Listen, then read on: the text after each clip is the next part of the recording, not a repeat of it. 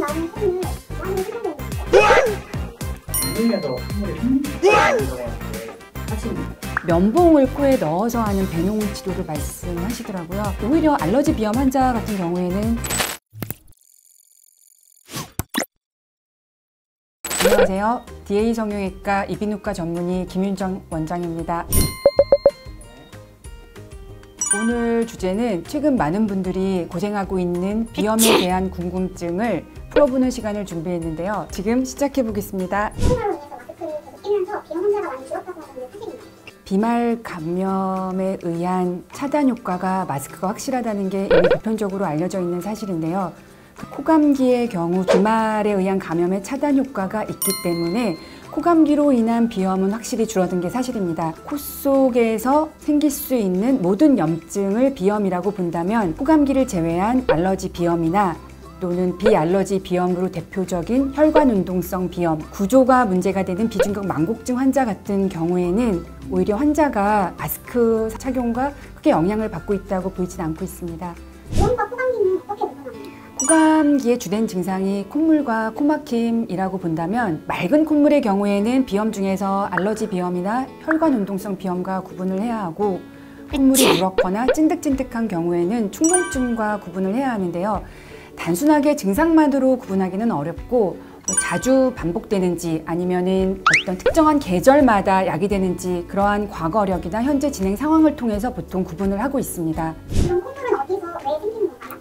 우리가 호흡을 할 때 중요한 기능 중에 하나가 산소를 폐에 공급하는 기능이 상당히 중요한데요. 폐 입장에서 보면은 코는 1차 방어 기전의 역할을 한다고 볼 수 있는데 코에서 이러한 방어 기전의 역할을 하는 부분이 바로 점막에 해당되는 부분입니다. 이 점막의 주된 기능 중에 하나가 그 외부의 공기를 우리 체내와 같은 온도와 습도를 유지하도록 해주는 자정작용이 첫 번째 역할이고요. 두 번째 역할은 세균과 바이러스, 미세먼지와 같은 그러한 자극원들이 있었을 때 이들을 바깥으로 배출해주는 역할을 하게 되는데 이러한 배출해주는 역할이 결국 콧물의 형태로 나타나게 됩니다. 코에서 계속 나오는 콧물 무한으로 생성되는 건가요? 체내에서 수분을 보통 60에서 70%를 수분이라고 봤을 때 그중에서 아주 소량에서만 자정작용의 역할을 하게 되는데 주로 나타나는 형태가 콧물이나 눈물의 형태로 나타나게 됩니다. 무한이라고 할 수는 없지만 그래도 꽤 많은 양이 배출될 수 있다고 보고 있습니다. 운동에서 콧물이 3L까지 하는데 사실인가요? 글쎄요, 그 콧물의 양을 측정할 수는 없지만 우리 체내 60~70%가 물로 되어 있다는 걸 고려했을 때 가능할 수는 있을 것 같긴 하네요. 코를 풀어도 계속 코가 막히는 이유는 어떤 게 있어요? 코를 풀었을 때 시원하다고 느끼는 경우에는 코 안에 고여있는 콧물이 나오는 경우는 시원하게 느낄 수 있는데 그 충혈된 점막, 비중격 망곡증이나 또는 비후성 비염도 원인일 수 있기 때문에 그런 경우를 생각해 볼 수도 있겠죠. 비염이 있으면 코를 푸는 게 염증에 도움이 됩니다. 본인의 어떤 코막힘 증상을 해소하는 데 일정 부분 도움은 되지만 병의 근본적인 원인을 치료하는 데 효과가 크다고 보지는 않습니다.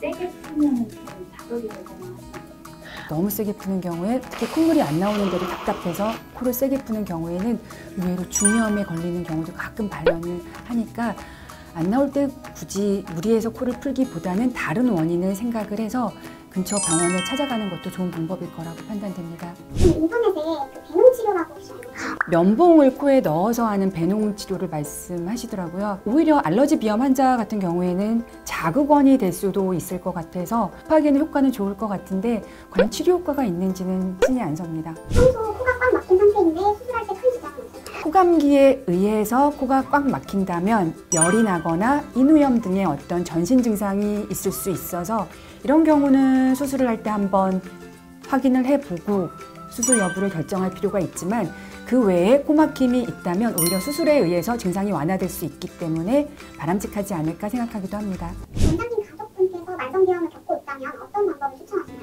대체적으로 코성형을 생각하지 않는 그러한 증상의 만성비염이라면 저는 수술을 먼저 권할 것 같지는 않습니다. 왜냐하면 비염의 경우에 수술을 해도 자극이 계속 들어오기 때문에 수술하고 나서도 콧물이라든지 그러한 증상들은 계속 남을 수 있는 부분이 있어서 수술을 생각할 때는 조금 신중해야 된다고 생각이 되지만 만약에 만성비염으로 고생을 하였고 또 그러한 증상 중에서 콧물이나 코막힘, 알러지 비염이 주된 증상이었다면 성형수술을 계획하는 게 바람직하지 않을까 생각합니다.